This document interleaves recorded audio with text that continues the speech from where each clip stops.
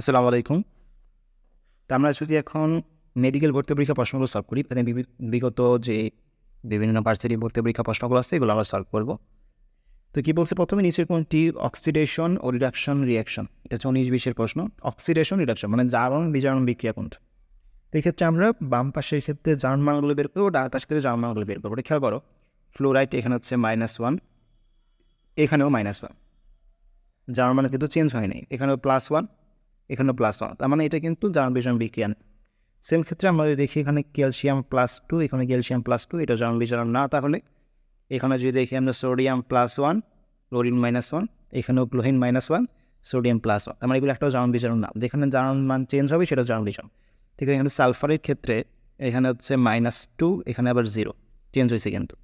তারপরে এখানে আমাদের অক্সিজেনের ক্ষেত্রে, আচ্ছা এখানে সালফারের ক্ষেত্রে আমরা এই জায়গাটা দেখতে পাচ্ছি, এখানে হচ্ছে আমাদের +4, এটা দুই জায়গায় চেঞ্জ হয়েছে। তার মানে এই হচ্ছে আমাদের জারণ বিজারণ বিক্রিয়া। যেহেতু এখানে জারণ মানটা চেঞ্জ হচ্ছে, তার মানে এই হচ্ছে আমাদের জারণ বিজারণ বিক্রিয়া। যেখানে চেঞ্জ হবে সেটা জারণ বিজারণ বিক্রিয়া। ওকে, পাকস্থলীর কোন কোষ থেকে হাইড্রোক্লোরিক অ্যাসিড নিঃসৃত হয়? যদিও এটা বায়োলজির প্রশ্ন, 19-20 আসছে, এটা কেমিস্ট্রিতে দিয়ে দিছে, কেমিস্ট্রির সাথে একটু মিলে, যেহেতু অ্যাসিড আছে, যদিও এটা জুওলজির পড়া আমাদের। তো আমরা জানি প্যারাইটাল কোষ, কেন মনে রাখবা?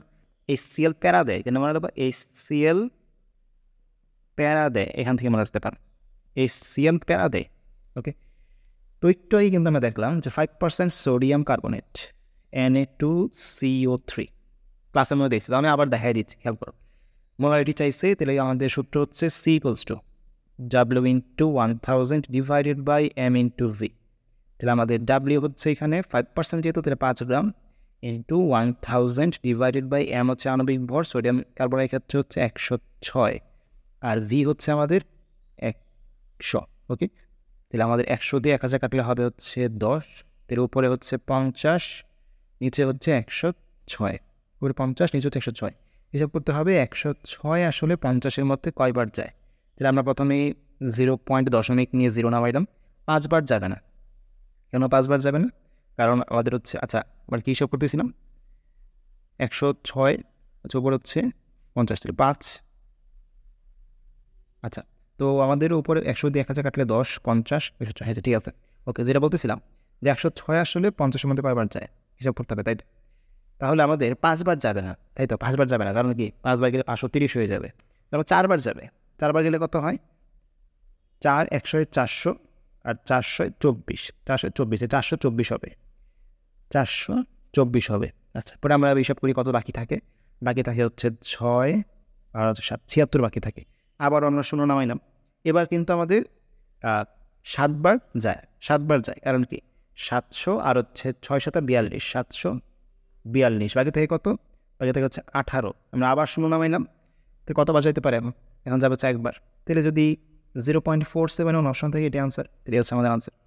হিসাব কিন্তু খুবই ইজি। আর আমি সাজেস্ট করব 10%-এর ক্ষেত্রে মান হচ্ছে 0.94, এটা মনে রাখতে। আর অর্ধেক 5% মানে হচ্ছে 0.47। এই দুটা মান মনে রাখবা, যেটা কন্টিনিউসলি আসে আর কি, এই জন্য মনে রাখবা। ওকে, তো গ্যাসিয়াস অক্সিডাইজিং এজেন্ট, গ্যাসিয়াস মানে কি? গ্যাসীয় অক্সিডাইজিং মানে কি? জারক। তাহলে গ্যাসীয় জারক কোনটা? তো আমরা যদি খেয়াল করি, সালফিউরিক অ্যাসিড হচ্ছে একটা তরল, আমরা জানি কি না? অ্যাসিড কি গ্যাসীয় থাকে? অ্যাসিড তো গ্যাস না, তাহলে গ্যাস, অ্যাসিড হচ্ছে তরল, সালফিউরিক অ্যাসিড তরল। এই দেখো হাইড্রোজেন পারঅক্সাইড, আমরা জানো এটাই তরল। হাইড্রোজেন পারঅক্সাইড কি তরল হিসেবে থাকে? হাইড্রোজেন পারঅক্সাইড কিন্তু আমরা কী বললাম, তরল হিসেবে থাকে। তো এই ক্ষেত্রে আমাদের পটাশিয়াম পারম্যাঙ্গানেট কি? পটাশিয়াম পারম্যাঙ্গানেট হচ্ছে কঠিন, দানাদার। আমরা অঙ্ক করি না যে কঠিন পটাশিয়াম পারম্যাঙ্গানেট দ্বারা, তার মানে এটা হচ্ছে দানাদার, কঠিন। তো বোঝা যাচ্ছে ওজন, ওজন কি? ওজন লেয়ার আছে একটা, ওজন স্তর আকাশের বেশি থাকে, তার মতন হচ্ছে একটা গ্যাস। এইভাবে কিন্তু আমরা বের করতে পারি। ঠিক আছে, এইটা খুবই গুরুত্বপূর্ণ একটা প্রশ্ন, 172 আসার মতো প্রশ্ন। একজন রোগীর রক্তে গ্লুকোজের পরিমাণ দেওয়া আছে 190 মিলিগ্রাম পার ডেসিলিটার, বলছে মিলিমোল পার লিটারে কত। তাহলে আমাদের দুইটা জায়গায় আসলে চেঞ্জ করতে হবে। দেওয়া আছে 190 মিলিগ্রাম পার ডেসিলিটার, যেতে হবে কিসে? Millimole per litre. তার মানে ডেসিলিটারকে কনভার্ট করতে হবে লিটারে, গ্রামকে কনভার্ট করতে হবে মোলে, তাই তো কাজ শেষ, তাই না? তো আমরা একটু দেখি গ্রাম থেকে কীভাবে মোলে যায়। মনে আছে আমাদের যে মোলের সূত্র হচ্ছে W/M। মোলের সূত্র কি আমি এখানে যদি লিখি সুন্দর করে এই বিষয়টা, মোলের সূত্র হচ্ছে W/M, তাই না? তাহলে আমাদের যদি আমরা কোনো গ্রামকে আণবিক ভর দ্বারা ভাগ করতে পারি এটা কিসে চলে যায়? মোলে চলে যায়। তাহলে আমরা যদি মিলিগ্রামকে আণবিক ভর দ্বারা ভাগ করি কিসে যাবে? মিলি মোলে চলে যাবে। তো গ্লুকোজের ক্ষেত্রে আণবিক ভর কত? C6H12 O6 হিসাব করে দেখবো এটা আসে হচ্ছে 180 আসে। ওকে, তাহলে আমরা যে ভরটা পাবো বা এই মিলিগ্রাম পাবো এই যে 190, যেটা 190 এটাকে আমরা যদি ভাগ করে দিই কত দিয়ে? 180 দিয়ে, কিসে চলে গেল? মিলি মোলে চলে গেল। এখনও কিন্তু হয় নাই, কারণ কি ডেসিলিটারকে লিটারে পরিণত করতে হবে। এখন আমরা জানি 1 লিটার সমান হচ্ছে 10 ডেসিলিটার। তাহলে 1 ডেসিলিটার সমান কত হবে? 1/10 লিটার, ঠিক কিনা? আর গুণ হয়ে যাবে, নিচে এসে পড়বে। তাহলে 1/10। তাহলে আমরা যদি এই নিচে যে লিটারটা আছে এটাকে, নিচে যে ডেসিলিটারটা আছে এটাকে যদি লিটারে পরিণত করতে চাই তাহলে 1/10 লিটার, তাই তো? 10 দিয়ে আমাদের 180 কেটে যাবে, 18 হবে। আমরা 190কে 18 দিয়ে ভাগ করলে উত্তর পেয়ে যাবো। তাহলে 10 দশমিক সামথিং আসবে, যেহেতু 10 দিয়ে গুণগুলো 180 আসে। ওকে, 10 দশমিক সামথিং। ওকে, বোঝা যাচ্ছে। তো কোনটি সত্য নয়? তো দেখো, আমরা লিটমাস আমরা জানি অনীলা, অম্ল নীলকে লাল করে, ঠিক আছে, কারেক্ট। মিথাইল রেড মানে লাল, তাহলে অম্লীয় মাধ্যমে লাল, কারেক্ট। থাইমল ব্লু, অম্লীয় মানে কি লিটমাসের মধ্যে কাজ করবে, লিটমাসের মধ্যে কাজ করে, তাহলে হচ্ছে আমাদের অম্লীয় মাধ্যমে যে অনীলা লাল, তাই না? এগুলো আমি দেখছিলাম আমরা কিন্তু থাইমল ব্লুর ক্ষেত্রে বলছিলাম আলাদা করে মনে রাখতে, এটা ব্যতিক্রম, এটা ক্ষারীয় মাধ্যমটা একটু ব্যতিক্রম, আলাদা করে মনে রাখতে। ওকে, তো এই যে ফেনল রেড, আমাদের মিথাইল রেড হচ্ছে অম্লের ক্ষেত্রে, আর ফেনল রেড কি ক্ষারীয় ক্ষেত্রে, কিসল রেড ফেনল রেড।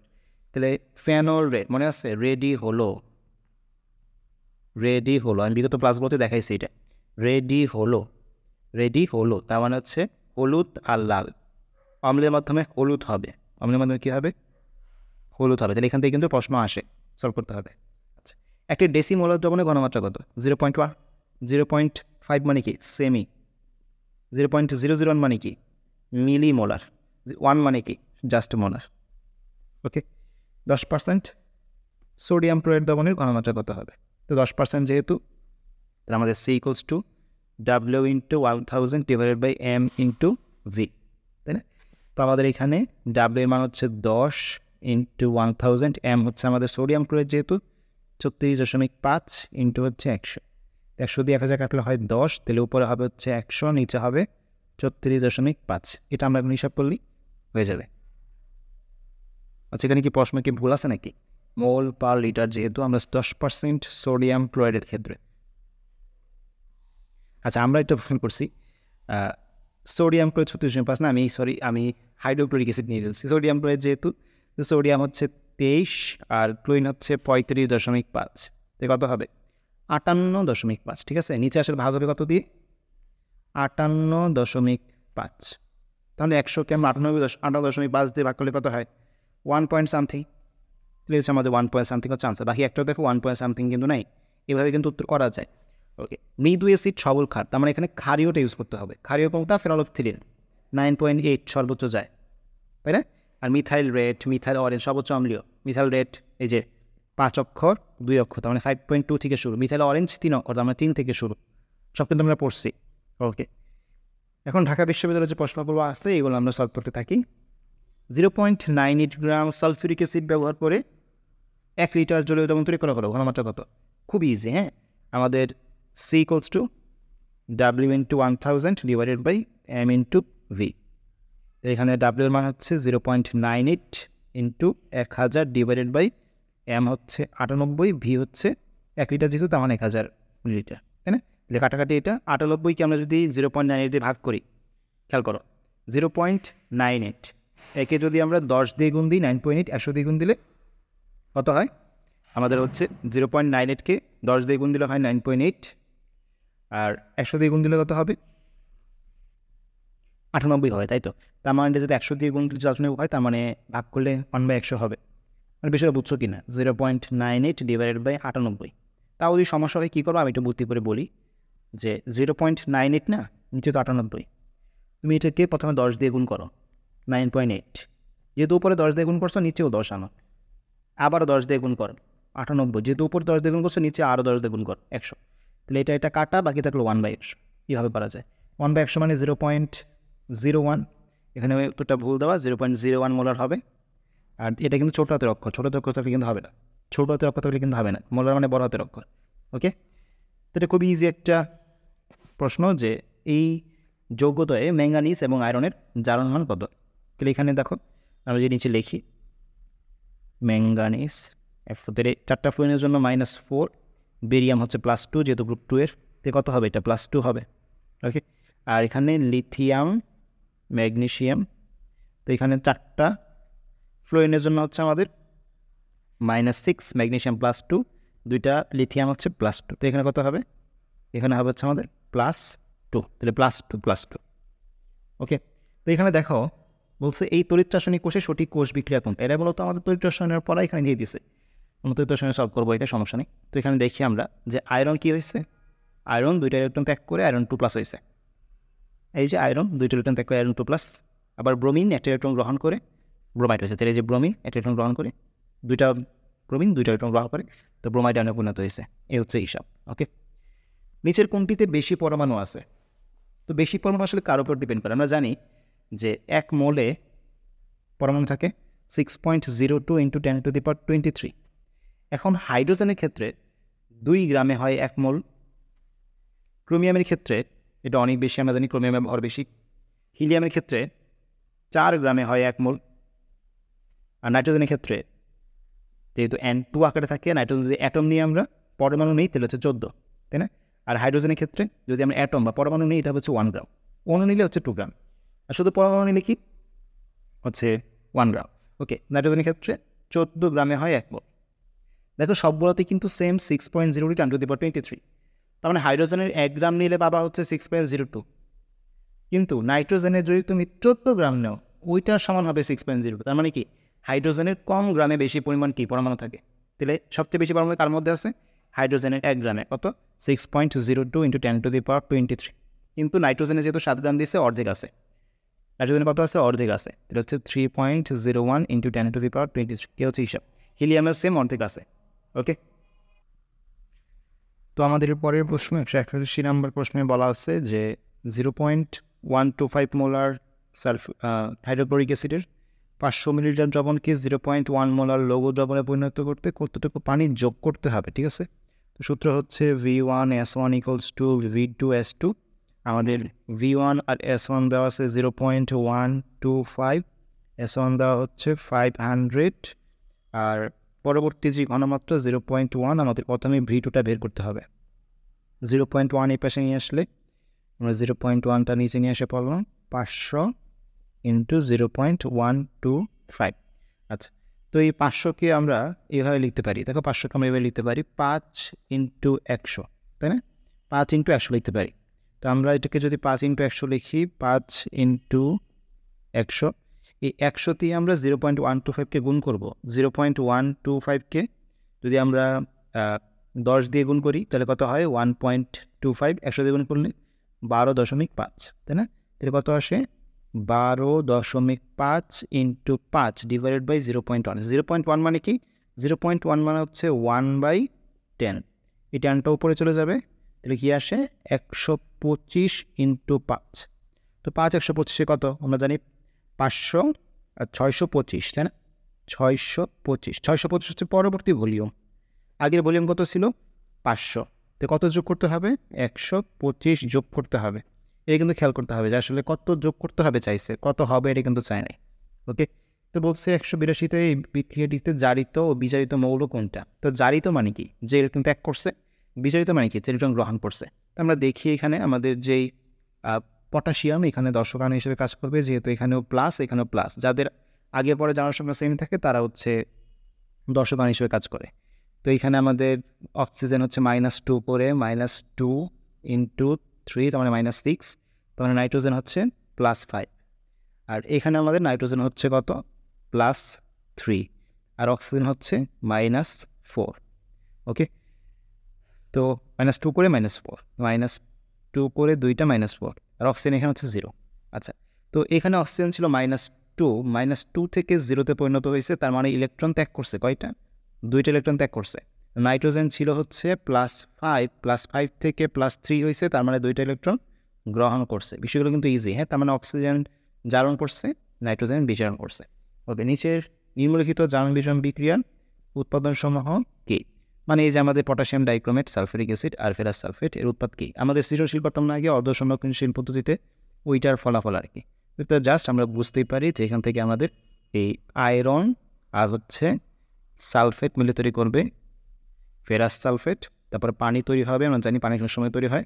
তারপর হচ্ছে ক্রোমিয়াম আর সালফেট মিলে তৈরি করবে ক্রোমিয়াম সালফেট, আর পটাশিয়াম সালফেট তৈরি করবে পটাশিয়াম সালফেট। মূল কথা, প্রত্যেকটা আয়রন সালফারের সাথে বিক্রিয়া করবে, potassium sulphate, chromium sulphate, iron sulphate, আর হচ্ছে পানি। ওকে, এই হচ্ছে কাহিনী। ওকে, তো এটা আমরা দেখি এই প্রশ্নে বলছে প্রমাণ তাপমাত্রা ও চাপে এসটিপি কোন গ্যাসের 1 গ্রাম সবচেয়ে বেশি আয়তন দখল করে? তো সেম আগের ব্যাখ্যা।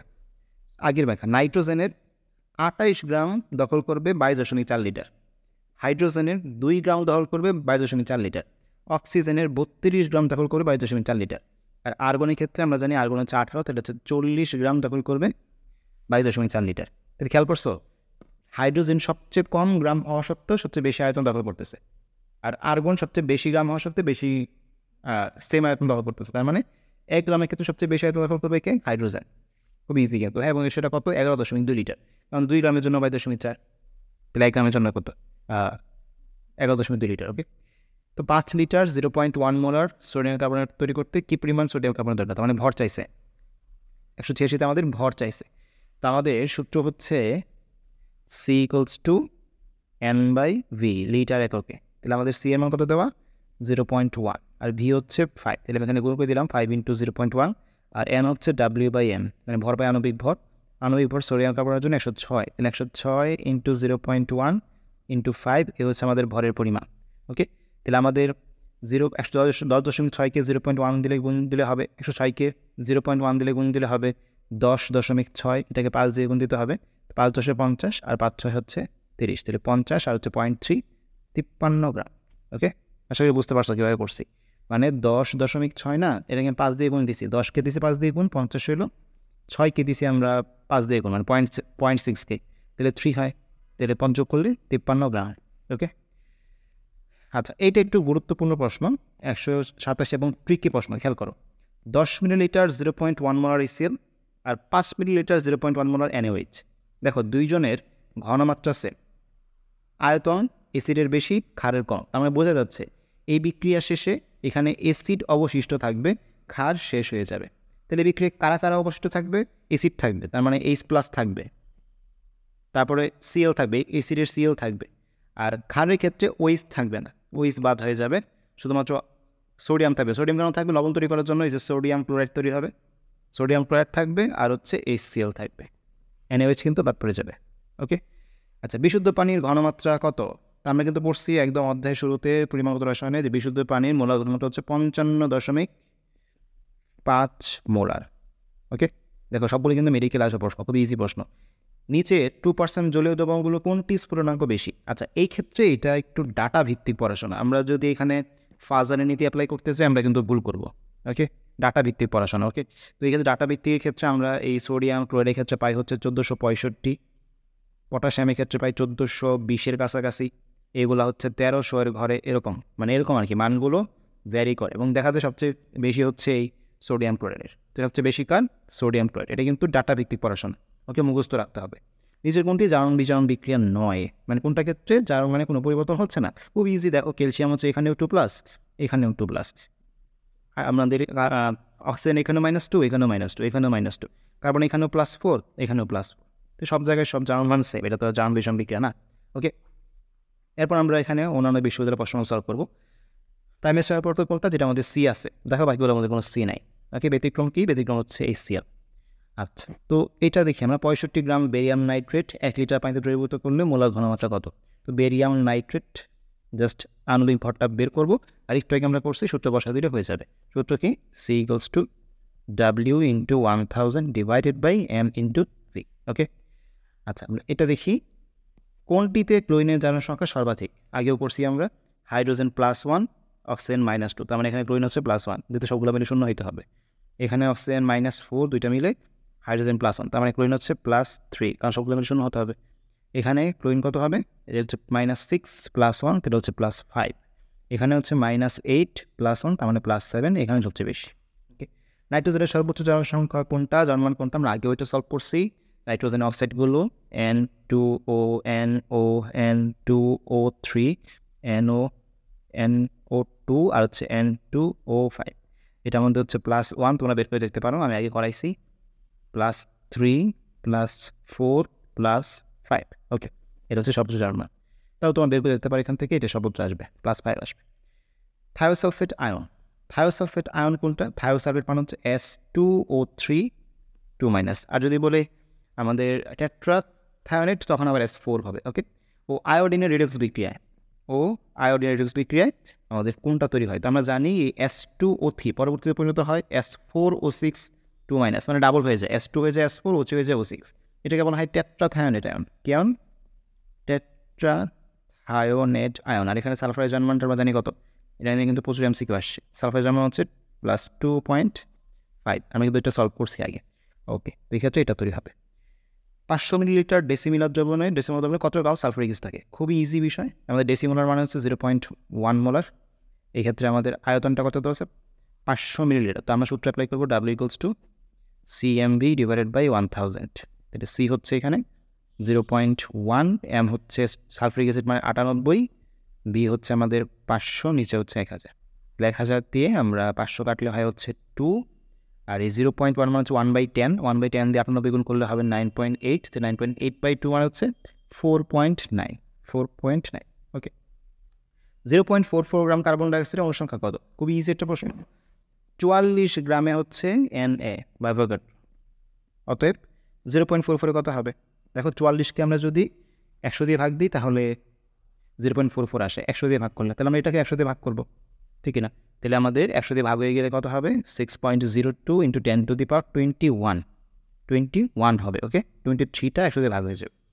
হাইড্রোজেন পারঅক্সাইড যৌগে সংযুক্তি কত, এটা একটু কষ্ট করে মুখস্থ রাখবা, কারণ এটা তোমার পরীক্ষা হলে বের করা সম্ভব না। ওকে, মনে রাখবা অক্সিজেন হচ্ছে 94.07, আর হাইড্রোজেন হচ্ছে 5.93। একটা মনে রাখো, তার টেমনি মনে থাকবে, মাইনাস করে দিয়ে রেখে যাবে, যে কোনো একটা মনে রাখো, তাহলে হয়ে যাবে। ওকে, এটা কিন্তু গুরুত্বপূর্ণ প্রশ্ন, আসার মতো প্রশ্ন।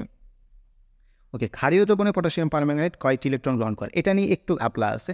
এইটা দুইটা বই মিলিয়ে তো আমাদের হাজারি স্যারের বইয়ে বলা আছে আমাদের পটাশিয়াম পারম্যাঙ্গানেট অম্লীয়জির মাধ্যমে 5টা ইলেকট্রন গ্রহণ করে, আর হচ্ছে ক্ষারীয় মাধ্যমে 3টা ইলেকট্রন গ্রহণ করে, এটা বলা আছে হচ্ছে আমাদের হাজারি স্যারের বই। কিন্তু কবির স্যারের বইয়ে এই 1 দেওয়া আছে, কবির স্যারের বইয়ে 1 দেওয়া আছে, তো এই জন্য এটা তোর হচ্ছে 1। পরীক্ষা যদি আসে এটা কিন্তু কবির স্যারের বই থেকেই আসবে, যেহেতু হাজারি স্যারের বই MCকিউটা নাই, আসলে কিন্তু কবির স্যারের বই থেকে আসবে। যদি দেখো সেম অপশন 1 দাগায় দিবা। ওকে, আচ্ছা, তো এখানে আইসোপ্রোপাইল অ্যালকোহলের মধ্যে মূল ভগ্নাংশ চাইছে, তো বুঝতেছই আইসোপ্রোপাইল অ্যালকোহল তোমরা যদি মূল ভগ্নাংশ বের করতে যাও হাতে কলমে করা খুবই টাফ। তো সেম কথা আগের জন্য, যে এটা একটু কষ্ট করে মনে রাখবা। দেখো এরকম 4-5টা মান মনে রাখা আমার কোনো ব্যাপার না। তোমরা বিভিন্ন প্রশ্ন ইংলিশে, ভোকাবুলারি, জিকে, বিভিন্ন সাল, অনেকগুলো আমরা মনে রাখি, তাই না? অনেক কিছু মনে রাখি, আসবে কিনা জানি না, তাও মনে রাখি। তাহলে এই ক্ষেত্রে আমরা যদি একটা অধ্যায় থেকে 4-5টা তথ্য মনে রাখি, বেশি তথ্য কিন্তু না, আলটিমেটলি কিন্তু তথ্য কিন্তু বেশি না, অপশন আছে তোমার কাছে, অপশন থেকে তুমি চিনতে পারবা, তাই না? এই প্রশ্নটা মুখস্থ রাখতে বলছিলাম না, 10% সোডিয়াম কার্বনেট হচ্ছে 0.94, আর 5% কত, 0.47, এইভাবে আমরা রাখবা। আচ্ছা, এখানে আয়রনের জার্মান কত, এখানে আয়রনের জার্মান কত আমরা অবশ্যই বের করতে পারি।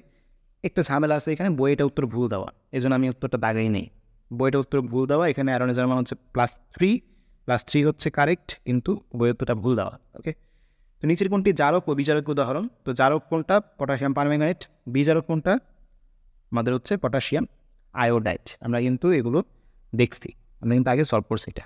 ওকে, তো এরপরে হচ্ছে আমাদের, আচ্ছা এটা কোন ট্রিকের মধ্যে পড়ে, যে কারো মনে হাই কারো মনে সরলতা নাই কেন, যদি এটা সমস্যা হয় আমার চ্যানেল থেকে ভিডিওটা দেখে নিবা।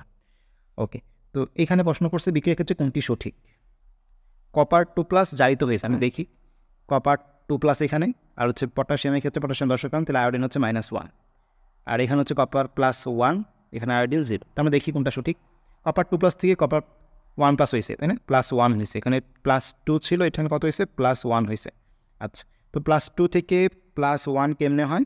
যদি একটা ইলেকট্রন গ্রহণ করে, তাই না? তাহলে একটা গ্রহণ করা মানে কি? বিচারিত হয়েছে, তার মানে ভুল, এটা বিচারিত হয়েছে। আচ্ছা, আয়োডাইড কি বিচারিত হয়েছে? আয়োডিন কি -1 থেকে 0 হয়েছে, তার মানে সে কী করছে? একটা ইলেকট্রন ত্যাগ করছে। ইলেকট্রন ত্যাগ করা মানে কি? জারণ হওয়া, তার মানে সে জারিত হয়েছে। কপার 2+ আয়ন কি বিজারক? কপার যেহেতু বিজারণ হয়েছে, কপার 2+ নিজে বিজারণ হয়েছে, তার মানে সে হচ্ছে জারক। সে কি জারক, তার মানে সেটা জারক। আর আয়োডিন যে আয়ন ছিল আয়োডাইড জারিত হয়েছে, এটা কারেক্ট।